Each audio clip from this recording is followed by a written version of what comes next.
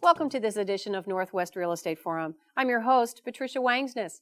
This is part 2 of our conversation with Christopher King, Marketing Director for Coldwell Banker Bain in Washington, about what sellers need to know about how to get their properties marketed. Welcome back, Christopher. Thanks, Patricia. Good to be here. So last time we had a conversation about where buyers come from, where buyers find the listings, what real estate brokers are doing today to reach buyers, to form relationships, to get to know how we can serve them.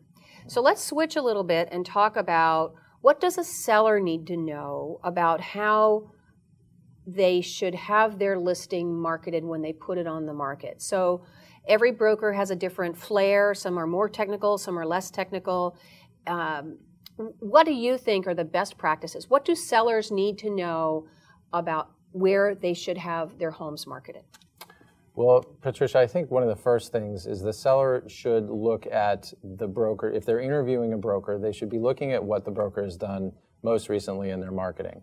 There may be some really glossy, wonderful property flyers that stand out. There may be some excellent copy that the broker wrote about a previous listing that's going to stand out, and it will stand out on the internet or in print. But similarly, I think the client would want to look at what that broker is doing online. As we know, and we've discussed, the online buyer is very, very active and very engaged, wants as much information as quickly as possible. So if I were a client interviewing a listing broker for my property, I would be very much inclined to see what websites is my home going to be on, how many, how far, how wide, and similarly, are they going to be mobile optimized? Is my listing, is my home going to show up on mobile websites where a buyer is driving around through my neighborhood, happens to see the yard sign, and is able to pull up my listing right from that spot via GPS and be able to see optimized features, whether it's all the property photos,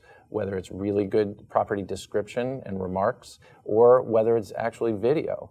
And so one of the things that we instruct our brokers to do is throw as much media as you can to the mobile space, to the mobile presence for each listing, whether it's photos, video, or anything else that they're doing, or maybe an extra sign on the yard sign outside to say, come look inside this home and get a glimpse of it. From the seat of your car. From the seat of your car, exactly. Well, when you say mobile optimized, now some of our audience is very technically savvy, but some of them aren't. So you're saying, I as the consumer can drive up to a house, those QR codes, they're prevalent, but not necessarily all that effective, but we still might need to use them. Mm-hmm. But there's texting, and can you get video on the phone? Yeah, some mobile sites will allow video, including our own cbbain.com's mobile site. If you have a video associated with that listing, right when you pull up that listing's property detail page right away, you can see all the photos and then you can see the video.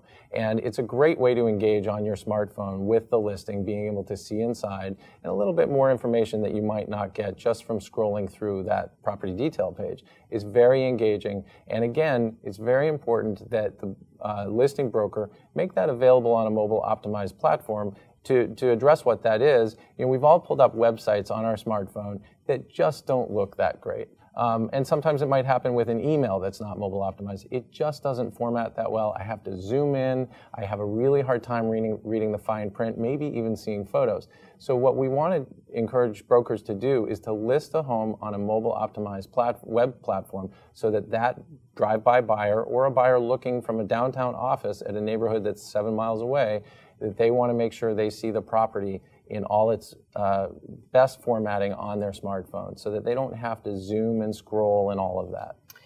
So, because we are a video format, we of course are very engaged in video here at Northwest Real Estate Forum. Thanks so much, Christopher. I think you've given us, the audience, what sellers need to know, what questions they need to ask in order to successfully sell their home. Because even though the inventory is low and sales are good, you still have competition and you want your home to sell before the home down the street. Thanks very much. It's been very helpful. Thank you, Patricia. Thanks for watching this edition of Northwest Real Estate Forum. Remember, whether you are buying, selling, or sitting on the sidelines, Keep watching for important information on topics that are impacting your biggest asset, your home.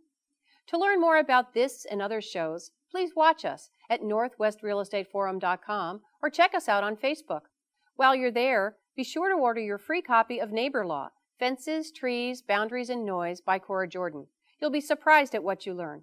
I'm your host, Patricia Wangsness. See you next time.